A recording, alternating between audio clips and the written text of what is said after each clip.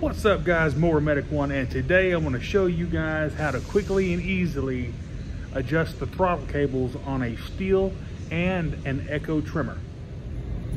I'm going to try to get this all in one shot. Here's the throttle cable back here, and I'm going to reach up here and I'm going to actuate the throttle cable. And as you can tell, I'm almost full throttle, and I'm not even moving the carburetor yet.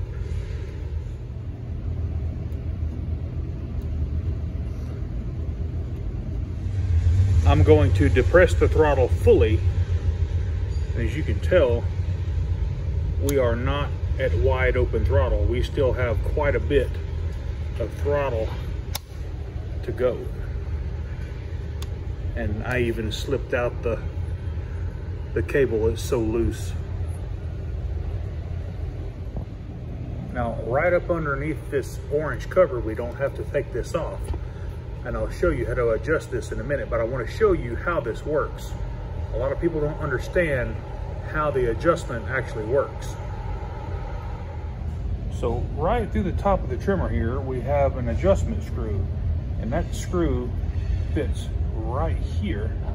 And what this thing is going to do is cams on this pivot right here up and down, and when you adjust the screw, it pivots this cam up and down. So if you turn the screw in, it's going to move this cam up, which is going to take the slack out of the cable. So all I'm going to use is my T27 scrinch that comes with the tool, the trimmer. We're going to put it down here on the screw head.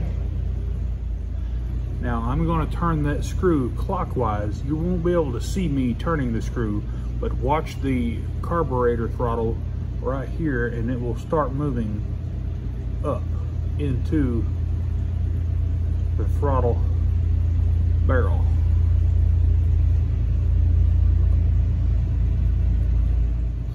We're almost there.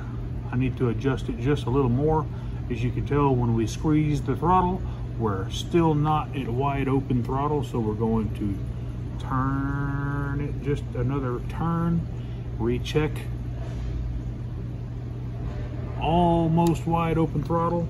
I'm going to go another half a turn. And there we are. That is wide open throttle right there.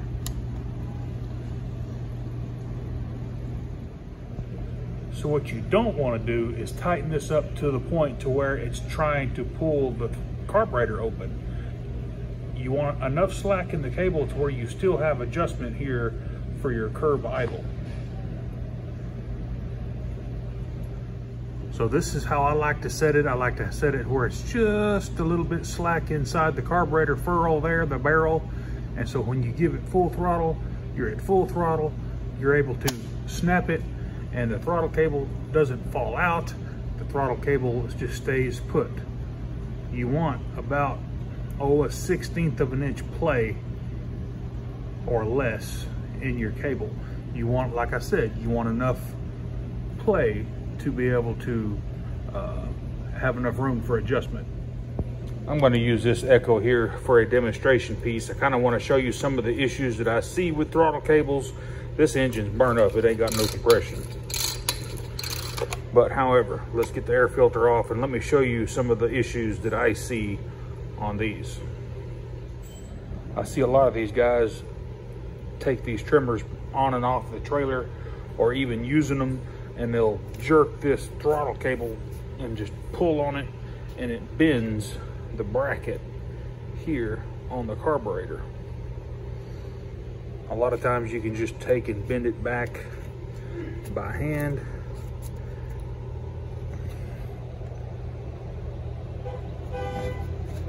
Like so.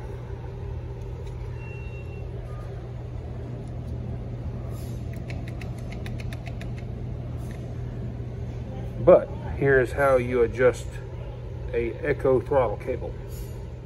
Whenever you crack these jam nuts loose, the throttle cable itself is threaded. So whenever you loosen these up, you can actually move this throttle cable in and out.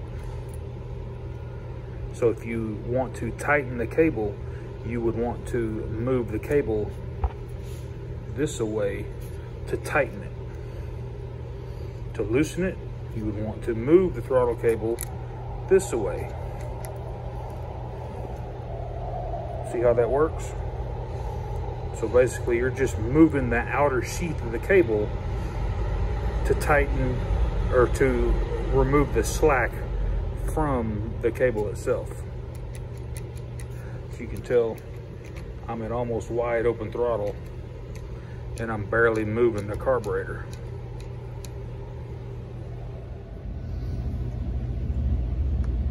It's pretty straightforward. If we want to tighten the cable, we want to move the cable back and then tighten up your jam nut.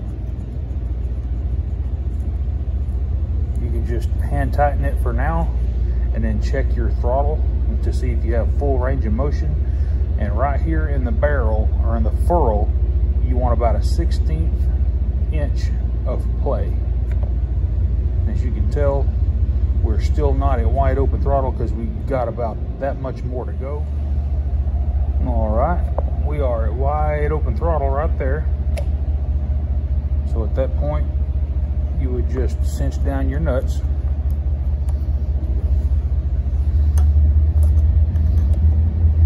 And then you're good to go.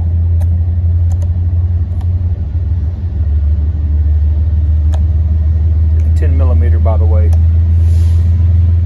Alrighty guys, we got the throttle cables adjusted properly on a Stihl and an Echo, so you got a 2 for today. And hey, if this content helped you out, please give me a subscribe and smash that bell to get all my new videos. Catch you guys on the next one.